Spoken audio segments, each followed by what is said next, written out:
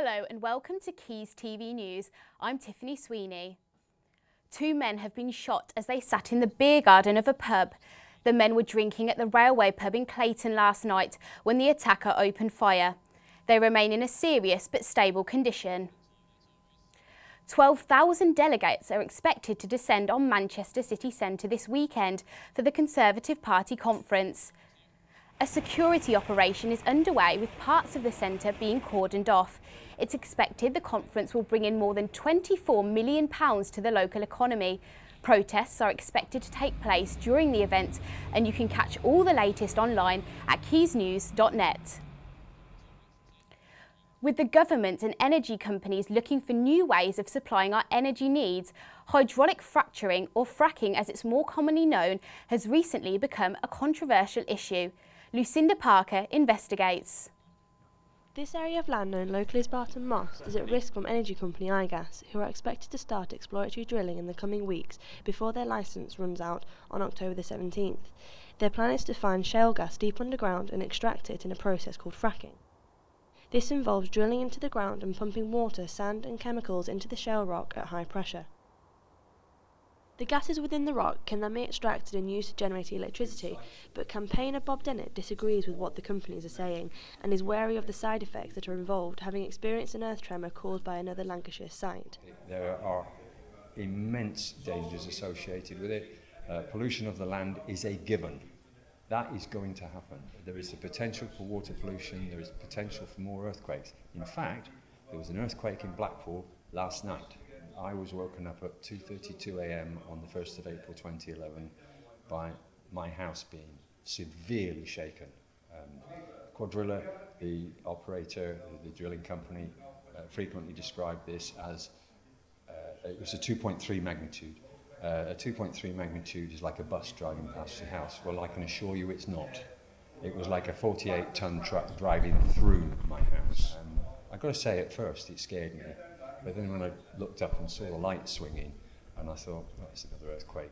Last night, a group of about 50 locals of all ages and backgrounds attended a meeting in Eccles to express their views and concerns about the project. This included representatives from Manchester Against Climate Change, Salford Docklands Heritage and Nature Group and Friends of the Earth. Their conclusion was to stop the fracking project from going any further by each contributing bits of research to build up their case. For now though, all they can do is spread the word about the dangers of fracking in order to get more locals fighting for the cause. New traffic cameras capable of catching up to 50 times more drivers are being placed in Manchester city centre. The 15 cameras target motorists who illegally use bus lanes and can be found in various locations such as Cheetham Hill Road, Ashton Old Road and Victoria Station Approach. The cameras cost £17,000 each and can help catch drivers on a greater range of offences.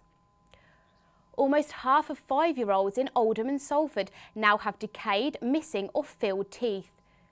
According to NHS data, children in parts of Greater Manchester have among the highest rates of tooth decay in England.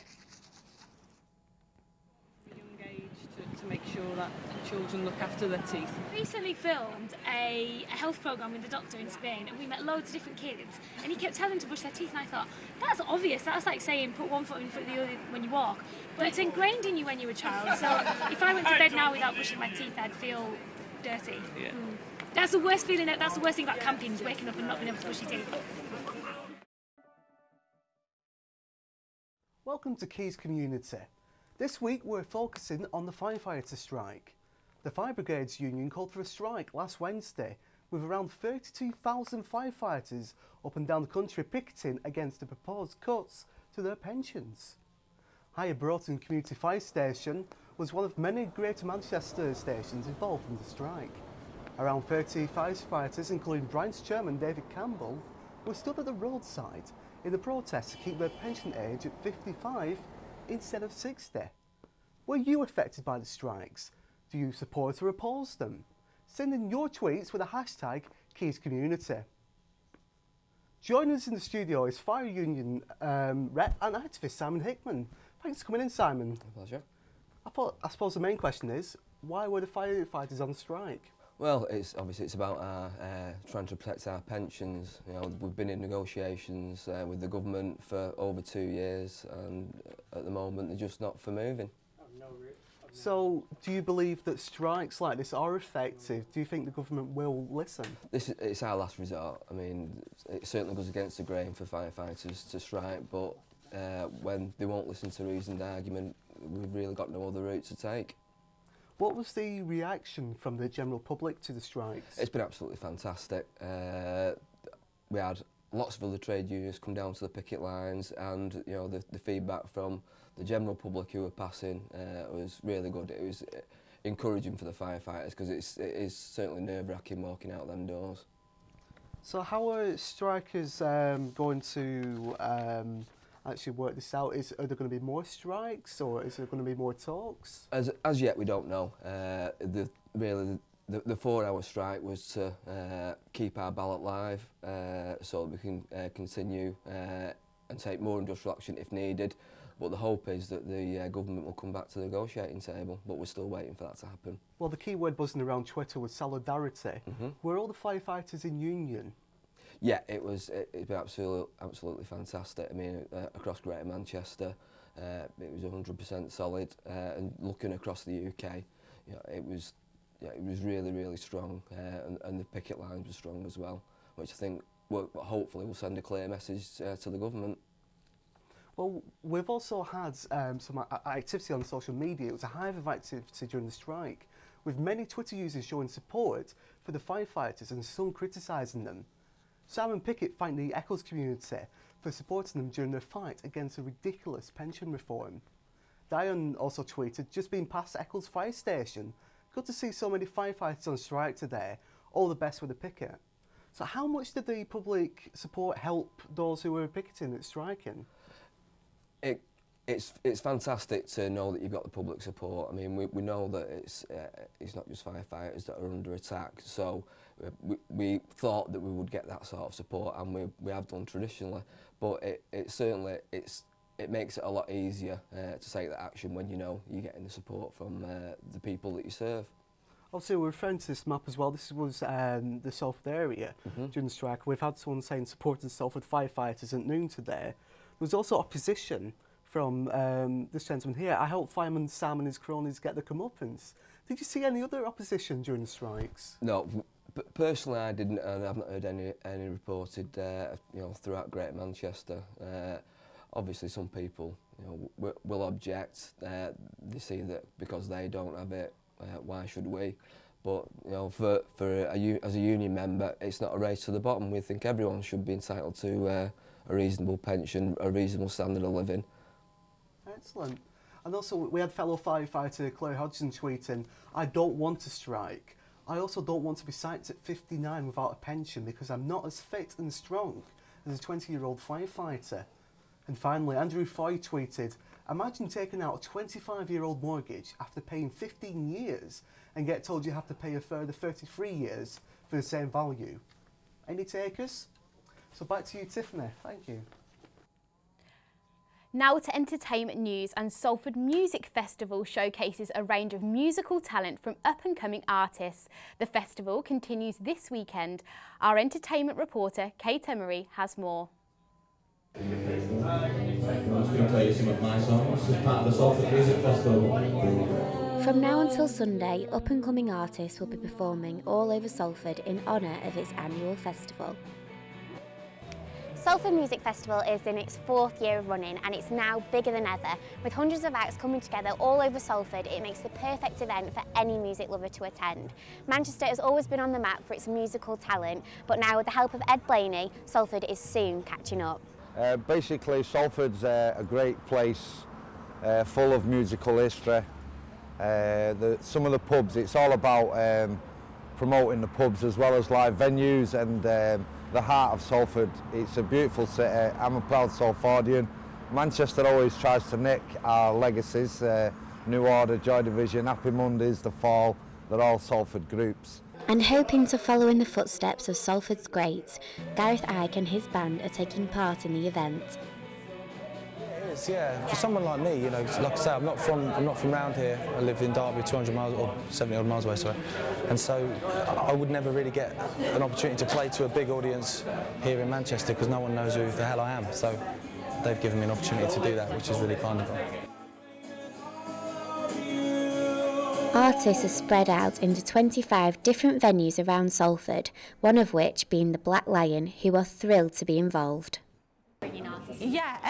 Yeah, I love Salford Music Festival. I think that there's a lot of people that want to get into kind of local Salford bands, but it makes it into kind of a big event. It makes it something that's really accessible. Like, we have amazing bands on here all the time, but we know that Salford Music Festival is going to be a massive event, and it's going to kind of bring a lot of new bands in and a lot of new people listening to them. So for anyone interested in discovering a new band or watching live music, it seems that Salford is the place to be.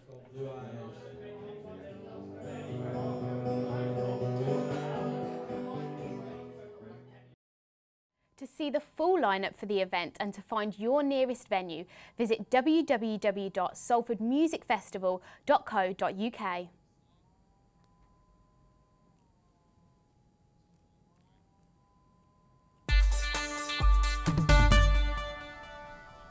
Warrington Wolves have made it to the Super League's grand final for the second consecutive season. They beat Huddersfield 30-22 last night. The final will take place at Old Trafford on October the 5th. In British cycling, championships also return this week. Helen Rowe-Willcocks has more. In preparation for the Glasgow Commonwealth Games, cyclists from around Britain are training at the National Cycling Centre. At the Manchester Velodrome this week are the British National Track Championships, running until Saturday the 29th of September. Today we're going to watch the 3,000 metre women's pursuit, where last year's runner-up Charlene Joyner is against the double Olympic British champion Laura Trott. The championships have 56 races testing all ages and abilities, such as the 4,000 metre pursuit, paracycling and sprints. Previous winners of the championships have included Olympians Sir Chris Hoy, Rebecca Romero and Sarah Story. After winning 2 gold medals at the London Olympics alongside teammate Danny King, the two are now competing in the 3,000 metre pursuit final. We ask her how she's feeling after the race. It was quite hard, to be honest. I thought I might have gone a bit quicker, but the conditions in here feel a bit sticky, like it doesn't seem to be as running as smoothly as it was yesterday or even the day before in training. But no, it was good. It's going to be a good final. You'll be seeing me at the Commonwealth Games. I'll be doing individual pursuit, points and scratch, and maybe even the road race. But yeah, it'll be nice. It's good preparation for me and the Omnium as well. The championships will finish on Saturday, with many athletes using these events as training for the up-and-coming Commonwealth Games next summer. This is Helen Rowe-Willcocks reporting for Quays TV News. Manchester City fans have been bragging after their side beat their neighbours comfortably in last week's derby. During the week, City beat Wigan 5-0 and United knocked Liverpool out of the Capital One Cup. This morning, United goalkeeping legend Peter Schmeichel says he isn't confident over his old club's title chances. He believes that it'll take lots of time for David Moyes to settle into the club. Tomorrow the Reds host West Brom while City travel to Villa as they both continue their fight for the Premiership. That's all for the sport. Before we go, a mural created by school children has been shortlisted for a national prize. Pupils at St Patrick's High School in Winton designed and created the art for the Patrick Station. The mural, entitled Pioneers of the Industrial Revolution, highlights the rich industrial past of the area. The result will be announced at an awards ceremony taking place in Llandudno at the end of the month. That's all from us here. If you want to find out more about Quays TV News, please visit our website, Quays TV News. Or you can follow us on Twitter at Quays News. Goodbye.